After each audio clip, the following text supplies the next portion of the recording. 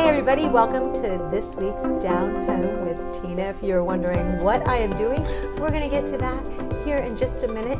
But what I want you to do is, because the last couple of weeks on my Facebook I've been telling you I'm going to be a character of one of the past productions of the Ohio University-Lancaster theaters, because they've got a big, huge, fun celebration coming up in the springtime. And I want you to go and guess, who do you think that I am?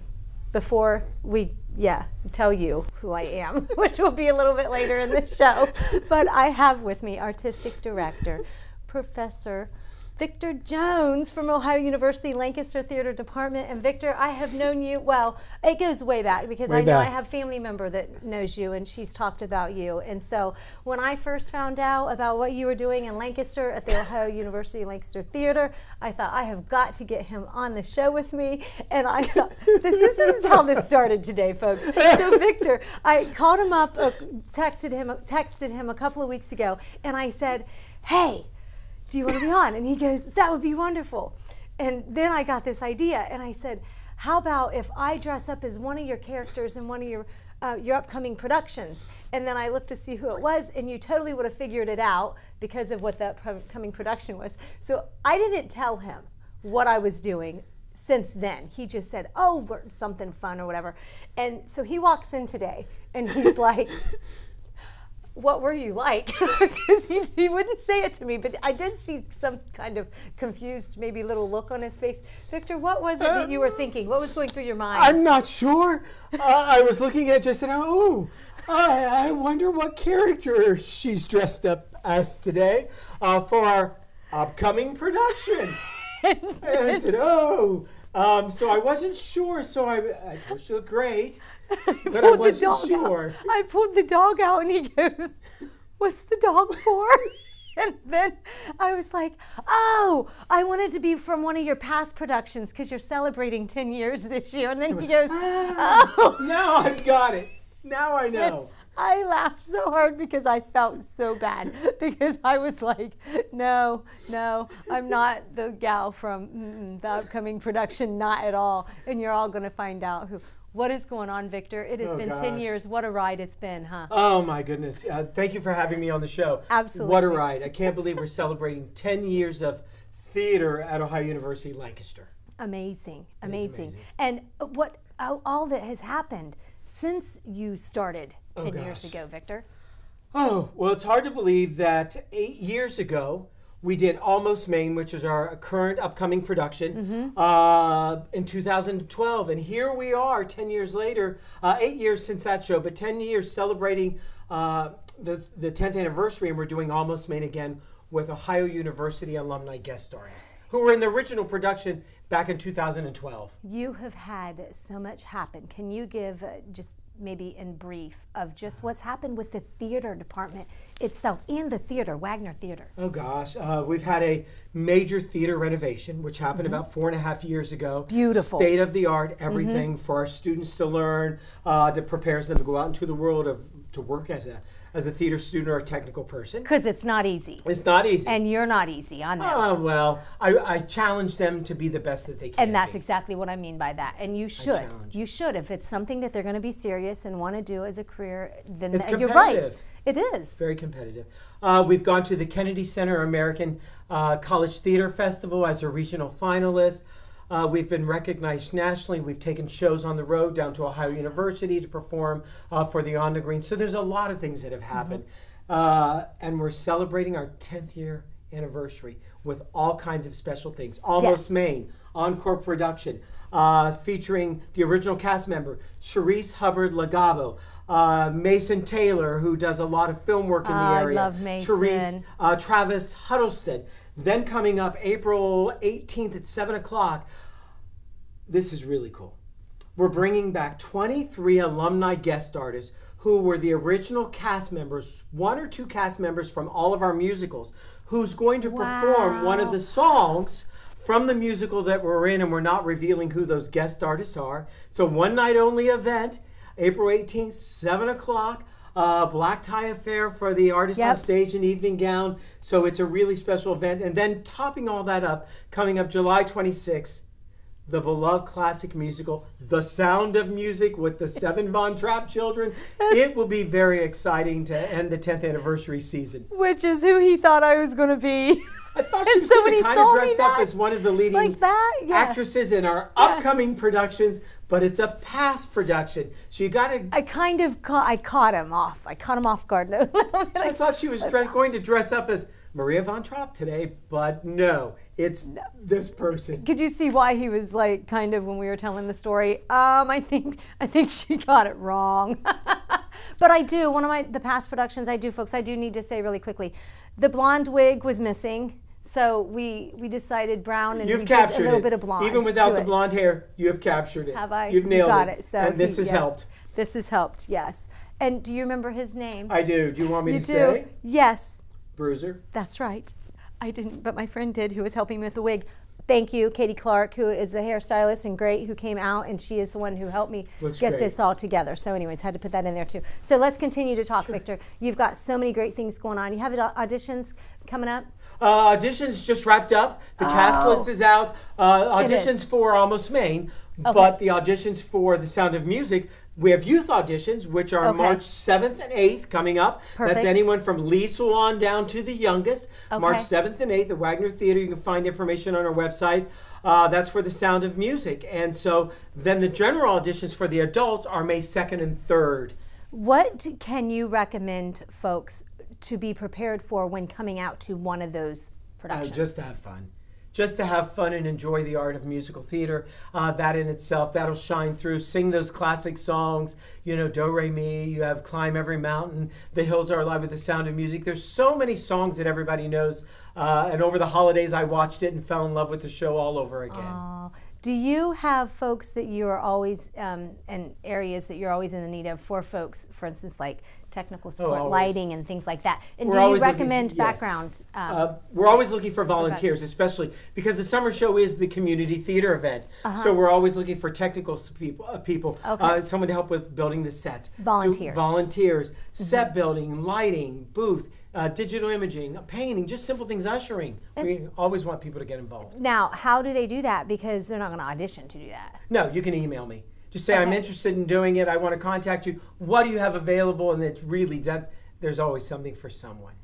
What has been your favorite past performance? And I'm not saying it's because the actors and the story, maybe the mix of that's been the whole big, huge, like, the whole big shebang, deal. This is it. When you talk about memorable moments and shebang and all that sort of thing, had to be our production of The Wizard of Oz, when we had the guest artists come in from On the Fly Productions, who were finalists from America's Got Talent, and they came in and spent a week preparing the students to do all the flying, the rigging, for when Glinda flew and the Wicked Witch flew and the Flying Monkeys, and the hands-on training that was made possible by the Ohio Arts Council with a grant to bring those guest artists to our campus to train our students.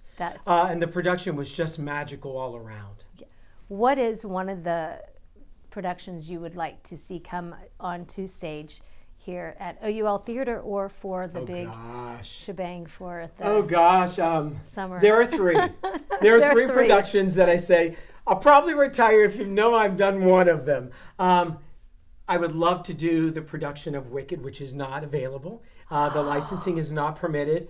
The other one that was most recent that I saw in New York, which really caught me off guard recently, on one of my trips that I go to, was the musical Come From Away, which is about 9/11. You say a musical about 9/11. Wow. It's also based on the true story of all the planes that were diverted from airspace and had to land. Do you know what I'm talking about? No. Oh, it's a moving story. Yes, no, absolutely. That's what I'm thinking. So that's something you would recommend folks to. Oh, see it when you're in New York. It'll probably run for a long time. It's performed without an intermission. It's 90 minutes.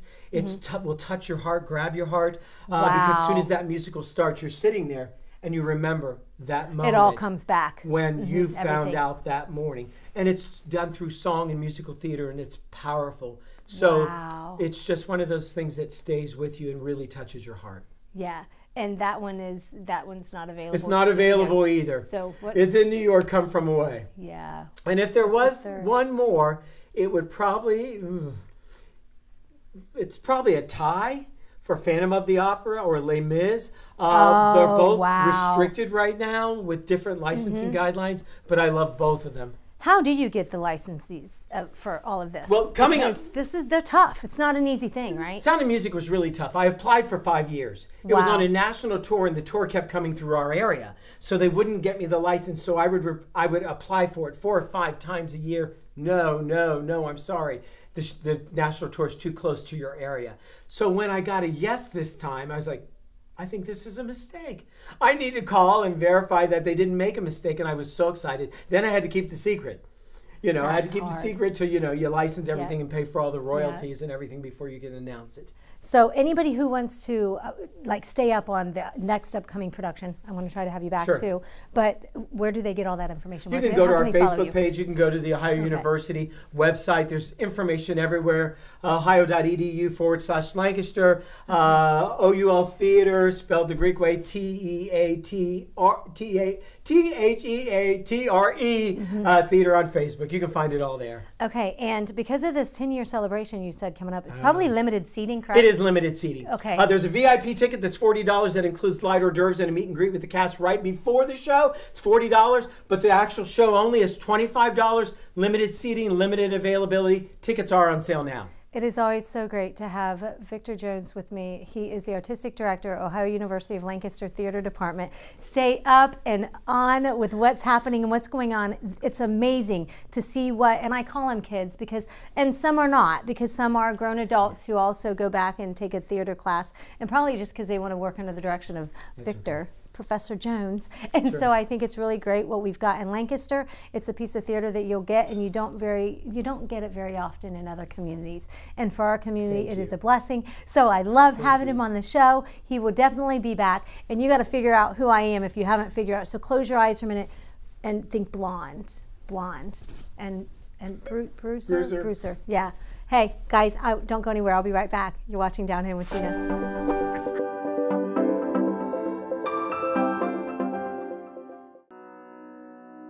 The Frankie Smith Funeral Home and Crematory in Lancaster and the Johnson Smith Funeral Home in Baltimore have a long and wonderful history of serving our community.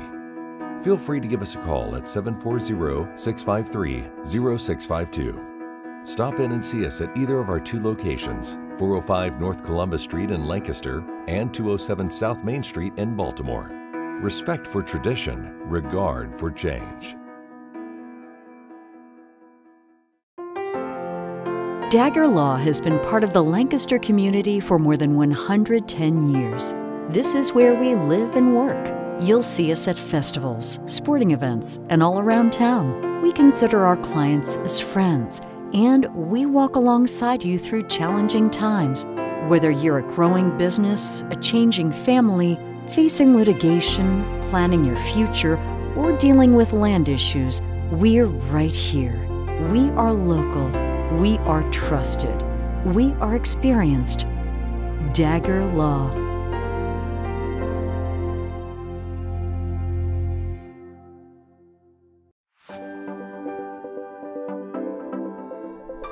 Welcome back to Down Home with Tina. I've got a beautiful couple here with me who they have a really neat story to share about what they do for their community. And I always have to give credit to where credit is due. Gina Neff from over at Amanda High School and I worked together on a project recently. And I sent her a message and said, hey, do you know of anybody in the school that I might be able to highlight that may be inspirational in the community? And she gave me a lady by the name of Alicia. And I reached out to Alicia, and I have with me Ralph and Angie Hedrick, who they are the parents of Alicia. And Alicia said, you know what, I do help my parents, but they're the ones that had this awesome program or event, what you all call it, every year, and they've been doing it for many years, and it's in memory of her, would it be her younger sister then, Angie? Yes. So they're going to share with us a story, and what they don't know is that they are highlighted today. Ralph is a retired firefighter from where? Amanda Township Fire. Amanda Township. And so, of course, those of you who watch the show on a regular basis, you know that that's what I do. I highlight inspirational people as well as first responders, and Ralph was for many, many years. So I want to thank you for your service and the time that you did. And want to ask you quickly, as why was it that that was something that you had chosen to do for a, what was it, your career? Well, it was a volunteer department. Volunteer, And, okay, yeah. It was basically set up because of my father and my uncles. It's kind of like inbred. It was, yeah. You saw your uncles being volunteers of the community, and your father was a community leader. He ended up being the assistant chief for the township. So you just born into it. I got a cousin who was in with it. At one point, there was my cousin, myself, my father, and my one uncle. We were all at the same time. So it's just in your blood. Yes. That's right. Yes, and then Angie, you are going to share with us a little bit of what you guys do and what it is that you give back in the community, right? Right. We started, actually Ralph could start it with you because John Adams was a firefighter with Ralph on the department at the time. And well, you can tell that part of it. Well, we was on the department and volunteer, and when Chelsea had gotten sick and had passed away, fellow firefighter John Adams went and wanted to do a program, something similar to like Toys for Tots, but he wanted to do it locally, and he said, "Can we do it in remembrance of your daughter, Chelsea?" And we said, "Sure, we can do it." So when he started the program, he asked us first year to be a part of it, and we just couldn't do it. It was just too hard, too emotional. Was this the first year that you would have been without her? Because this takes place every year at what time of the year? Christmas. It's okay. Christmas. So, So we started with that, but then he wanted to keep it going, and he did it as a community involvement, because he sat there and said, I noticed that a lot of the community supported you in your time of trouble, and so we wanted to give back. Is it okay to ask about how old was Chelsea? She was 14 months old. She had a rare genetic disease that only 1 in 10,000 babies pass away from it. Wow. And she had been sick about a month prior with bronchitis and was in the hospital. No symptoms whatsoever of this. And through research, because they have to do an autopsy on any child that's under 2, I couldn't let it go. I needed to know why as a mom. Absolutely. Why. You know, they were just going to say it's SIDS or something like that, and I needed to know. And through the autopsy, Dr. Ronaldo in Chicago had part of her liver that he had autopsied, and it was called MCAD, medium chain acid disorder, and it was a fatty liver. It was just a very rare disease, and unless you know you're a carrier of it, you have no idea, because back then they didn't do the test when they pricked the baby's foot. That was not included in that. And that's what that is for when they do that. And part of the testing. It is a treatable disease. And so now it's a mandatory test when they do it. But back then it wasn't. Because she was born January 11th of 95 and passed away April 3rd of 96. So how old would she be here coming up in a few days? 25. 25 years old. What is it that you feel that you can share with folks about the things and that you've gone through and faced with Chelsea? To turn a tragedy into something positive, because it wasn't until Chelsea died that I found out from my mom. I knew I had a brother. He only lived for 8 hours, but back then it was never talked about. And I never knew what my mom went through until Chelsea died. Because back in the 60s, it was just, you just don't discuss that. Right. And and I wanted Chelsea to be to be a memory positive. And so we built the playground in memory of her and Amanda. Oh, you did? We had the grant money. We worked with the commissioners. Planted in through the village of Amanda. We had it done also April the 3rd in 1997. We did that on that. Got a grant money from Robin Jacobs when she was working here for the county. And now, how do you keep her memory going in the community? Because of course she will always be in your memory and will always have memory of her through you. What are you doing in the community by giving back to children? Well, we do the coin drive at the school. John started that, and grades K through 2, 3 through 5 and 6 through 8. They have a contest with the heaviest amount of coins.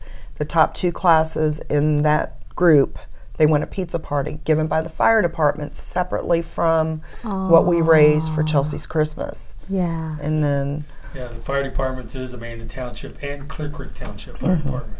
They both go in to help pay for that because we help everybody in the Amanda Township Fire Department, the Clear Creek Township Fire Department, which incorporates Madison Township, Clear Creek Township, Amanda Township, and part of Hocking Township because Amanda Clear Creek schools are in those areas. Oh, wow. So that's how we do our covering and how we help that same community involvement. So when we go do that coin drive to those kids, we tell them that we're helping the needy families, the boys and girls and the families within that area to give back. That money's staying locally.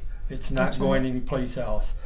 We also have the Amanda FFA department, Amanda Clear Creek FFA department, and they participate in with this, that they go around and take grocery sack bags and go to the houses in Amanda and into Stoutsville and put it there to collect the food. And they will collect it and sort it, and then they bring it to us, and we give it out to the families also. And how many years have they been doing this, the students for the FFA program? Has it been? It's probably been a good 20 years. 20 years, I would say. Oh, my goodness. So folks in the community are expecting it. Oh, yeah. They that's know, what like, I mean. right Yeah, at they're like ready for it to be. They know that it's going to come. And then, you know, we go to every classroom and we say, okay, we talk to the kids and we say, now, is this about a pizza party? And they're like, no, it's about helping others. So if we get that along, that they understand that from kindergarten up, and we've gone to Walmart and shopping and we've seen kids in high school and they're like, we remember you, we used to do the coin drive. And but we provide outfits, coats, boots or shoes, they get toys.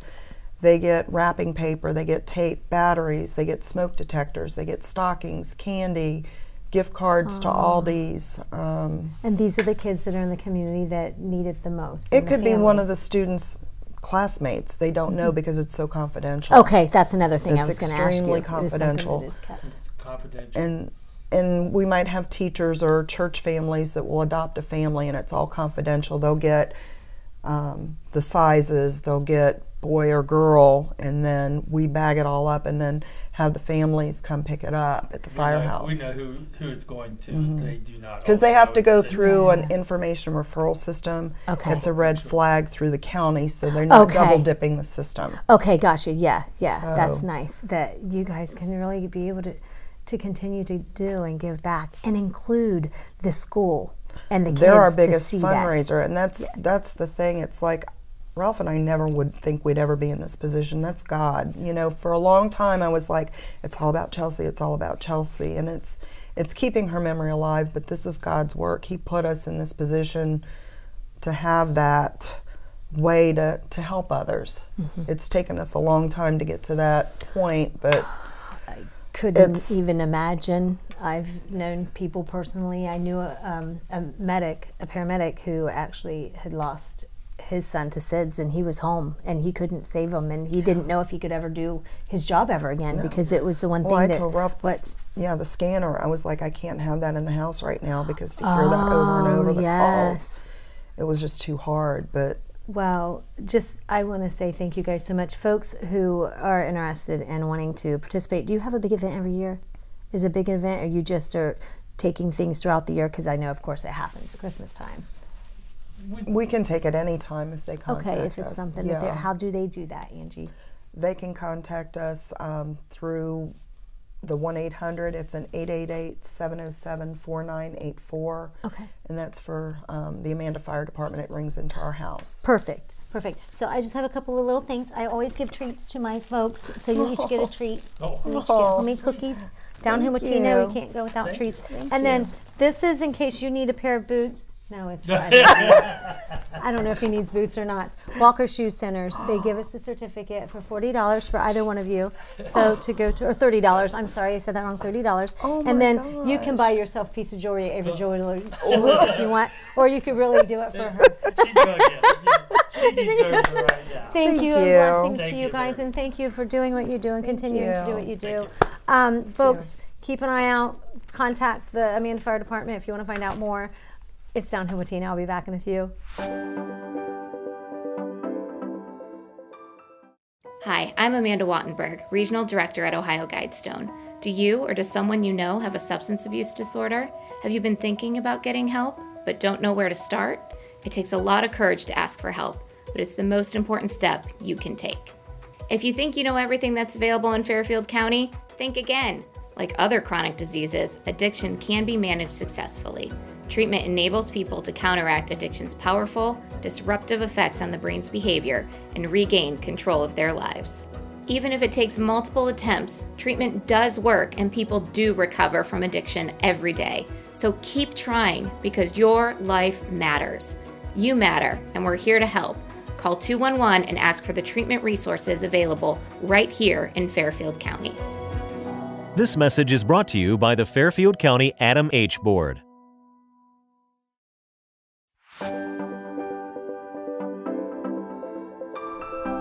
Welcome back to Down Home with Tina. Down Home with Tina is brought to you by Huddle Tire Company, Fairfield Area Humane Society, Donald Law Office, and if you want to check us out, you can check us out at Spectrum 1021, Wednesday, Thursday, and Friday, 10 a.m., 4 p.m., and 7 p.m.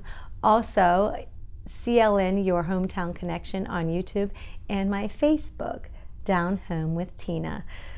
Really have some awesome inspirational guests on the Down Home with Tina show, and I'm so grateful for the things that they do and continue to do. And it was really great because the guests I just had, Ralph and Angie, and what they do for the kids in the community, because it's teaching the kids to give and go above and beyond and without expecting anything in return. And I think that's just a big lesson in itself. And it's also them helping families that they don't even know they're helping. They don't know if they're helping kids that are sitting next to them in class and things like that. So I love what they're doing. Kathy Duffus, who was on earlier on the show here, and the way she continues to put smiles on kids' faces. All these folks are doing this out of the kindness of their heart. And with it just being a new year, we got to keep in mind, folks, there are things that are going to happen that hopefully we can make it, as Angie had said earlier, from such a tragedy that they faced into a positive. And I guess that's my challenge for you. I know we've been into the new year just for about a week, but maybe you can try your best to make a positive difference and something that can change for you or someone in your life. I recently had a story about a friend who had told me that she had a friend that she didn't even know was sick, and she called him up and didn't get him, so she was out of town, so she took the necessary steps to make sure that he was okay, and come to find out, to make the long story short, if the medics and the police didn't come to get into his home, that when they did, he would have never made it. So it's about taking those steps. If you feel that somebody or something, our higher being or our Lord is pushing us to do something, I would recommend that you just do it. Thank you so much for watching Down Home with Tina. God bless and Happy New Year.